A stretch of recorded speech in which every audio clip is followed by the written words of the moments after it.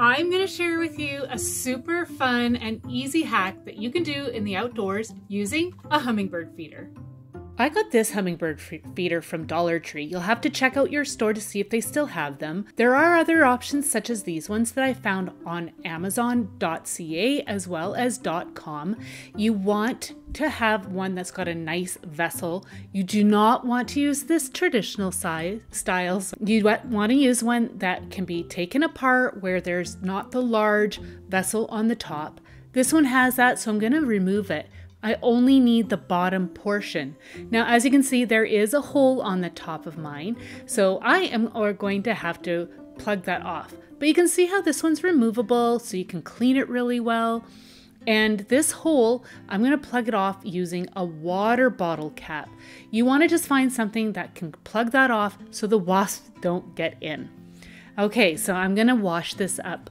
I want to just use some soap, just a little bit, and I'm just going to give this a good cleaning, and I'm going to rinse this off really, really well.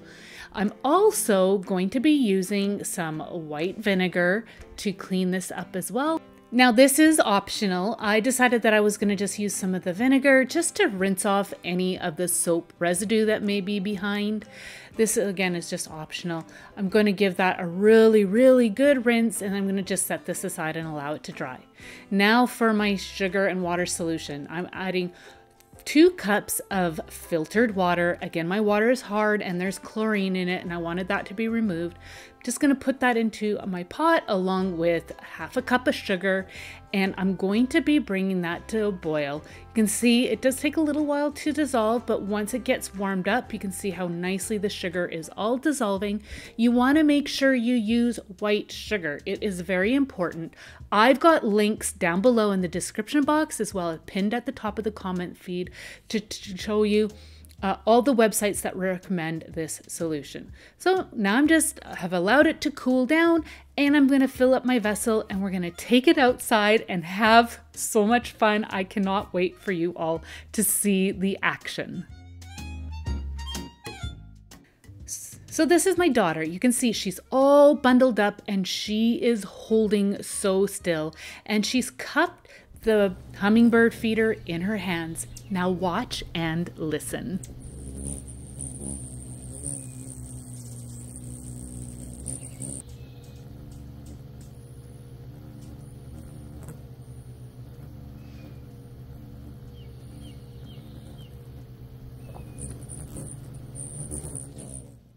It's super important to stay nice and still, and this way here it'll allow more hummingbirds to come, and it'll get them used to you as well.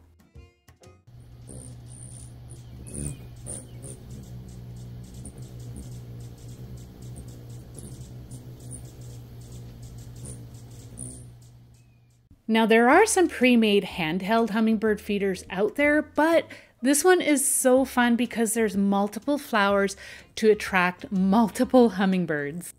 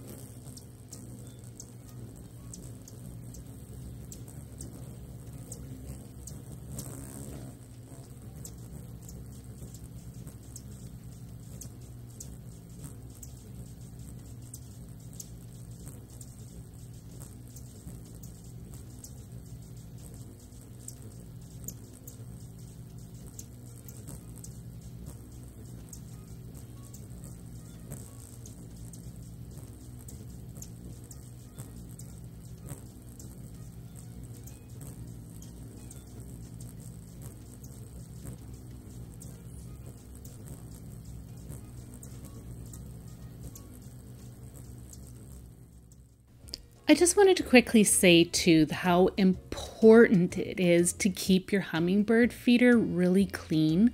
We clean ours on a regular basis. Apparently there is a mold or fungus that can grow in the liquid, and it can make the hummingbirds really sick. So we clean ours regularly. This easy hack was so much fun for my daughter.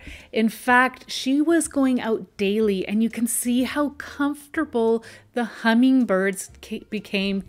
And I'm telling you, it was just so amazing. And again, it was just such a simple DIY hack.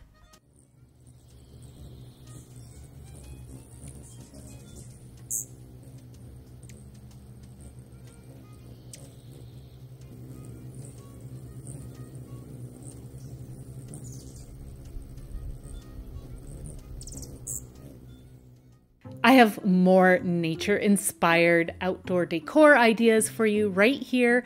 I hope you found this entertaining and a lot of fun, and to see how easy it is to transform something as simple as this. Thank you all so much for joining me. We'll see you in the next one. Take care. Bye.